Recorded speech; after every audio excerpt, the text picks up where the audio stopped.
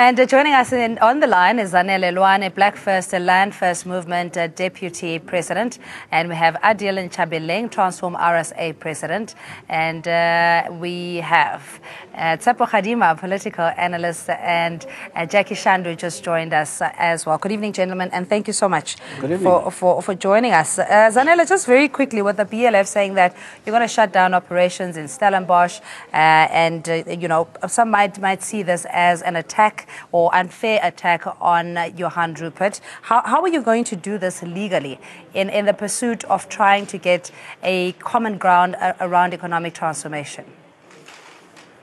Good evening, Cindy, and good evening to the panelists. Well, the first thing we are going to do as the Black First, Land First Movement, we are going to open a case of racism with the Equality Court against Johann Rupert. The second thing we are going to do, we are also going to open a case of high treason against Johann Rupert, because what he's trying to do is what is described as economic terrorism. We are not going to stop there. We are going to mobilize black people and our comrades in the Western Cape to shut down Remgro head offices of the Stellenbosch Mafia, which is Johann Rupert. We are also going to mobilize our people and expand on what radical economic transformation means, because what Johann Rupert stands for in society is that yeah, Zanele, just move around a little bit. Your phone line is not very clear. I'll just ask them to repatch you and then we'll get back to you. Let's engage Khadima. Just in the comments in itself, it could be regarded as, you have to consider what mood or what kind of an event it was that the audience was placid and wanting to hear that. How dangerous, in your view, or how seriously should we take these comments made by Johann Rupert?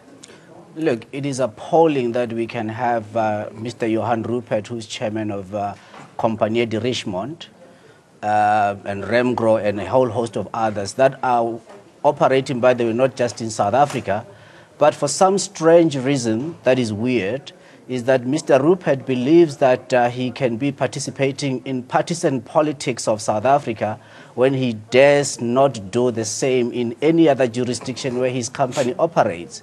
And also, it is flabbergasting that he has not invoked the relevant section in the Memorandum of Incorporation of any of his companies that empowers him to actually be engaged in partisan politics in the manner that it is doing. But the question that must be asked by South Africa is that why are we interested in Johann Rupert?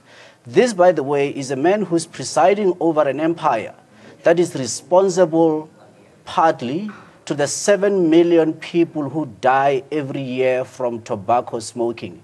He made his money, his father made his money from tobacco and alcohol. In this country, 39% of the carnage we have on our roads, alcohol is to blame for that. So it is astonishing that, in fact, he's held in high regard as he is, to the extent that even the Sunday Times saw it fit to give him some award. I don't know if it's a lifetime award or top business person of the year award, taking into account in terms of really if anybody that had to be held responsible for the harm and the lives that are lost. And he has made, he's a profiteer from the absolute a destruction of lives, and this is somebody that can even be given an award. I mean, what kind of a society are we? And here we have him now really actively engaged in partisan politics. He hasn't even answered.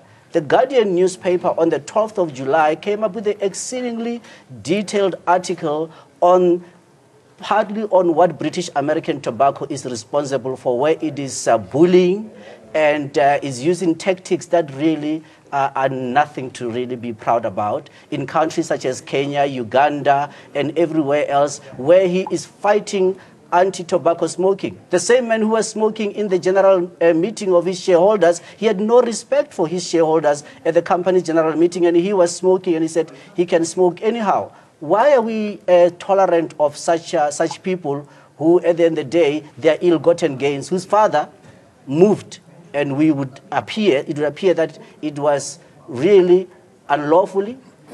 Compagnie de Richemont was moved to Luxembourg in 1959, just on the eve of the introduction of the foreign exchange controls. Assalamu alaikum to you, Adil, and thanks so much for joining us. Radical economic transformation being referred to as merely a code name for theft. How do you dissect that particular statement? It's a very rich statement coming from a man. Pun intended. Yeah, actually rich, because, in terms of the pun intended part of it is the aspect whereby you have a company which gives an AGM, and on the AGM they report about the profits they've made over the period of a year. Currently, Richmond company is worth around 690 billion, which is half of South Africa's fiscus as well as treasury budget. So you don't expect anything less from somebody who holds half of South Africa's treasury budget to give you any less than a lip when they're going to be addressing you as part of one of this is just one of the companies that they're owning that has 690 billion. So we must understand the context by which this kind of statements are said. When it comes to his actually abrasive statements against the radical economic transformation and saying it is just another code word for theft, it means that he has very little confidence in black people in general, which means the South African society, particularly the black population that is on the periphery of everything in the economy, they are sitting on the marginal aspect of it. When it comes to aspect of ownership, we don't own anything. When it comes to control, we're not controlling anything. When it comes to management in our economy, we're not managing anything. When it comes to skills, we don't have adequate skills and everything. When it comes to industry and as well as industry participation, control, as well as ownership, black people do not own anything. So for Rupert to be giving us a lip about people who are going to be stealing when we're saying we're implementing radical economic transformation, it tells you a story that his mind is so little. It only considers radical economic transformation on an aspect of government budget basis. Here we're not talking government when we say radical economic transformation. We're talking industry, particularly private industry, where there must be a change and a direct shift in terms of how things have been done in the past. Yeah. The Johannesburg Stock Exchange must be open so that we can access capital as black entities as well as black operators to start doing things independently rather than being told by white people that when we say radical economic transformation, we mean a code word for thievery as well as stealing. Yeah, but Jackie, how do we move beyond the radical economic transformation being misconstrued or being interpreted as having the intent to reverse apartheid, i.e. take away from the white and benefit black people, to, as a society, to have open and honest conversations that inequality is glaring. We have poverty levels that are the highest in the world, etc. Look, I'm tempted to go back to Steve Biko because, it's Steve Biko month. One of the mistakes we made historically was to think that apartheid was a mistake or colonialism was a mistake. We need to understand that the oppression of black people by whites in South Africa throughout the world has always been a conscious, deliberate act meant at accumulating wealth for the white minority at the expense. So what I'm saying is it seems to me sometimes we want to moralize this discourse. We want to make some appeals to white conscience. Feel for us, we are poor. They know this. In fact, they have been historically right at the program of deliberate impoverishment of the black majority because that's where you get whites to accumulate wealth. So for us to move to the next level as black people in South Africa, we need to come to that realization that no amount of moral lectures, of trying to appeal, of trying to speak sense. We must understand this phenomenon called power and how it works and how we can use it to advance the interests of black people. Hence, a lot of people have been speaking about black power, black consciousness to say, let us use our clout as the native majority. There is no justification intellectually, morally, whatsoever that a clique of colonial settlers who meted out so much violence on us continue to benefit. That explains the arrogance of this settler, this land thief called Rupert, because they've been at this for so long and black people still seem not to get it because they want this approval, they want this contract, social consensus contract with whites. It's not going to happen. Zimbabwe is a recent case study that no amount of reasoning will get whites to surrender the land or everything they've stolen. But is it's it that only when you take and you don't ask, because it's yours, it belongs to you. That's the only time you're going to make a difference. Okay, I think maybe the difference with in South Africa being a multicultural, democratic constitution, we might be safe and not turn out like a Zimbabwe. I'm not sure if that's necessarily where radicalism is going. But I hear you that if we are not decolonized as a black majority and driving that agenda that squarely just wants to deal with issues of inequality and inclusion of the economy, as opposed to this Biki Makmir kind of approach that we've had in the past 23 years. We had a constitution during colonialism. We had a constitution during apartheid. The constitution is made for the people. The people are not meant or purposed for the constitution. So if we don't start to think hard on that, and those who, for whatever reason, they believe that this constitution is going to continue to protect them, despite the cries and the interest of ordinary people, they have something coming their way. There is restitution, and South Africa requires restitution and economically in order for us to have a normal society where everybody else can be safe. Not long from now, as we have an increasing army of people who continue to sing Chico Twala's song, that they are poor and they need some money, and at the same time that poverty is increasing, those are going to rise up. And people like Johann Rupert, they better take note, because they will not be able to continue in this manner that they're doing, where effectively they want to be politicians. Maybe if he had, he took a leaf from a book from ancient times. There was a rich young ruler who met with a rabbi. And after having met with that rabbi, he asked certain questions. And one of the things before he left there, the rabbi named Jesus Christ said to him, "Sell everything and give it to the poor." And he left sorrowful. Let's hope that Mr. Rupert will sell everything and give it to the poor for restitution in order for him to have peace of mind. Because in this way that he's going, this really, his comments, they cannot be justified under any circumstance howsoever. And unfortunately, his growing arrogance, we know as a matter of course, by the way, that he had a direct intervention in the appointment of Pravin Gordhan in 2015, to be the Minister of Finance, or 2014, that time. We know that he had direct say in that Pravin Gordhan must be the Minister of Finance. So we must be asking harder questions now. And we must hold people like Johann Rupert, the very rich, to the same moral high ground that they are demanding on other people.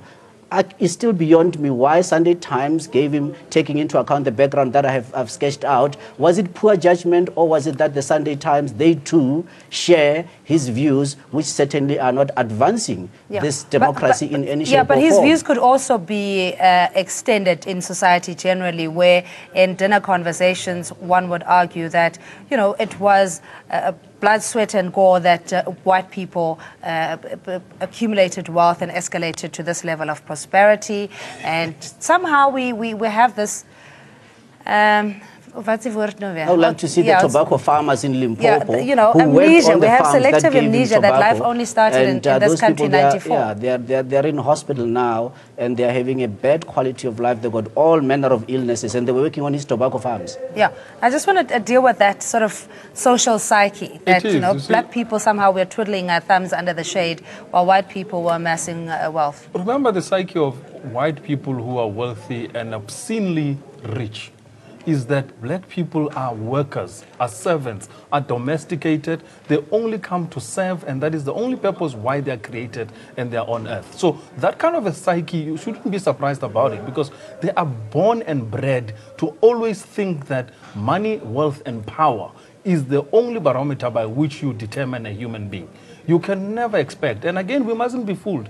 Remember that the voice of a rich man echoes far deeper and far farther than a voice of a poor man, because nobody listens to you when you have very meager means. And in this case, particularly the ANC government, which is the poorer government that is leading a majority of poor people, will never be given the day of the day, will never be given actually an advantage in the day, because they have nothing that they can prove for. The only thing that they can control is the state coffers as well as the state machinery. In the absence of that, who holds the power? I repeated it that 12 trillion of South Africa's income, as well as capital and assets, sit on the South African Johannesburg Stock Exchange.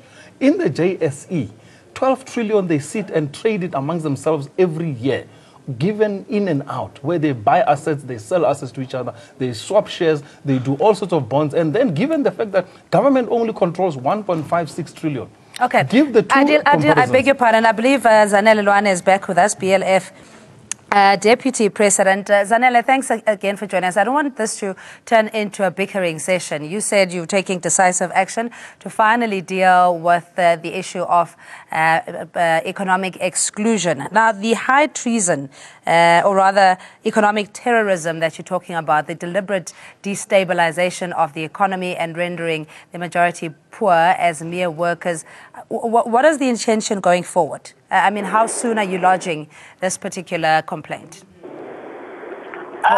We would like to put it on record that Johann Rupert is a land thief and is a white racist and is a foreigner in this country. And before this month even ends, we are going to mobilize people in the Western Cape province to shut down his source of revenue, which is Remgro, over many other countries. Now, Zanele, we're not having any joy, my dear. I'm afraid we're going to have to let you go. Zanele Lwane, BLF Deputy President. Is there merit? I mean, obviously we have to work within the confines of the law.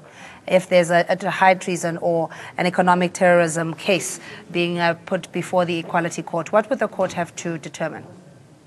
I think the people will, as they get informed, they will no longer tolerate conduct of very rich people like Johann Rupert. They will start asking hard questions. And I think one of the effective remedies, by the way, for people like Johann Rupert, and particularly on restitution, is for the president to appoint the Judicial Commission of Inquiry that would look into what generally has got to be called state capture, but pre-1994. If the president can do that, it will be the best thing that he has done for the next millennia, for this country, that once and for all, we can get to hold people accountable and ask them the right questions as to say, yes, they are wealthy. How did they become rich? And as I make an assertion, the circumstances that led to Compagnie de Richemont to be a Luxembourg company, instead of being in Stellenbosch and instead of being in South Africa or wherever it might have been in South Africa, those circumstances must be investigated. And of course, also over the years, the investments that they made, over the years, the large tracts of land that Johann Rupert's father and he now has, is the successor in title, of what is called the Transfrontier Parks, bordering South Africa, in Botswana, Zimbabwe, as well as in Mozambique, where large tracts of land belong to one man. Maybe that's where we need to first start, by expropriation without compensation. It is not feasible that somebody could have bought a land big enough, which is bigger than even certain countries. Expropriation without compensation, I think, will be an effective measure to deal with his ill-gotten gains of large tracts of land, even in the Karoo. We know that, by the way, his threatened court action was that against any exploration of shale gas in the Karoo, because he wants to protect that which he believes is his. And I don't know what gave him that mind. I mean, Jean-Jacques Rousseau, I think the philosopher, said it right, that if we are gullible enough, when somebody pecks a piece of land and say, this is mine, then that means maybe Johann Rupert is the inventor of civilization in South Africa.